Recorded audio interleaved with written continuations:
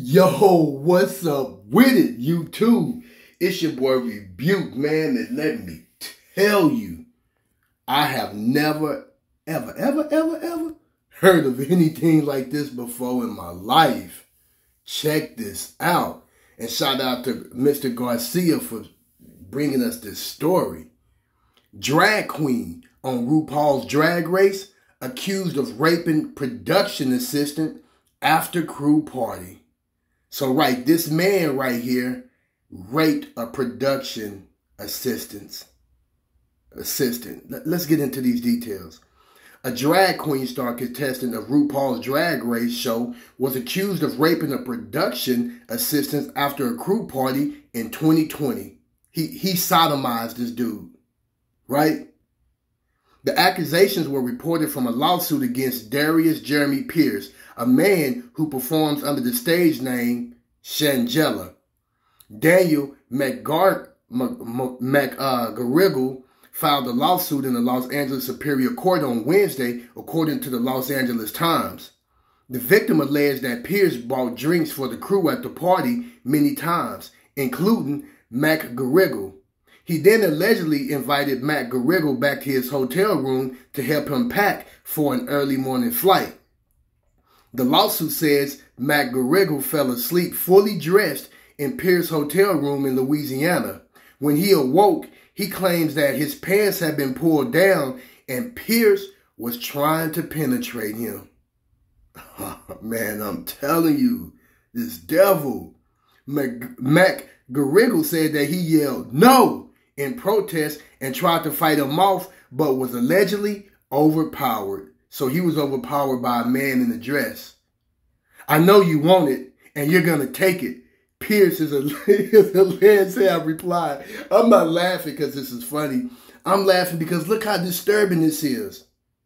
This man is trying to take this other man's booty, right? And he tells this man why he's overpowering him, "I know you want it, and you're going to take it." Pierce is alleged to have replied, "I tried to fight him off, but I was weak, and he was stronger than me, and he held me down," McGarrigle said in a Zoom interview with the Times. The lawsuit against Pierce alleges sexual assault, gender violence, false imprisonment, and sexual harassment. Where's the criminal charges? That's what I want to know. Pierce issued a lengthy response through his attorney, passionately denying the allegations. "I can't begin to explain how hurt and disgusted I am by these totally untrue allegations. They are personally offensive and perpetuate damaging stereotypes that are harmful not only to me, but also to my entire community," and Party said, I don't know about that. Because I don't think a person would be filing a lawsuit like that if it wasn't true. And with you being transgender like that, you like booty anyway. You know, it's my guess. Maybe he like booty, maybe he don't. But I think we can draw our own conclusions when it comes to that, right? An external investigation into this embittered individual's claim previously concluded that they were completely without merit, Pierce continued. "This newest filing is nothing but an attempt to shake down both me and the well-regarded television company. No one should be fooled. It has no basis in fact or in law, and it will not succeed." Now, excuse me. This is coming from a man that's dressed up as a woman. Okay? Now, if I'm just my humble opinion, if you a man thinking you a woman, then something's wrong with your mentality anyway. If you a man in woman's clothing, something is wrong with your mentality anyway.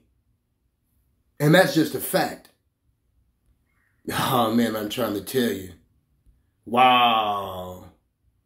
I don't even want to hear what this dude sound like, so I'm not going to play that clip. If you guys want to go over there to YouTube and find a clip of this dude right here, this man that allegedly raped a man, held him down, pulled his pants down, and what did he say? What did he say? The dude said, "I know you want it, and you're going to take it." Man, how terrible and scary is that? "I know you want it, and you're going to take it." See? And it just makes you think, are some people a danger to society like this. Because YouTube, I cover a lot of these stories. And it's not just males doing these things. I covered a story about a week ago where a grown woman, I think she was 40, 41 years old, she dressed a little boy up in a dress and high heels, put lotion on his pee-pee, and then sexually assaulted that little boy. I think the little boy was like 13, 11 years old. He was definitely a minor. So you have men and women that's doing these disgusting acts like this, you know? And I wasn't there, so I can't confirm that it happened or it didn't happen. And I'm glad I wasn't there because I don't get down like that. I don't travel down a muddy road. But what I'm saying is that this man, he did file a lawsuit alleging that this dude right here sodomized him against his will. What do you think about that, YouTube? Drop your comments down below.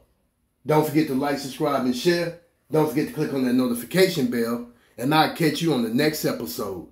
Peace.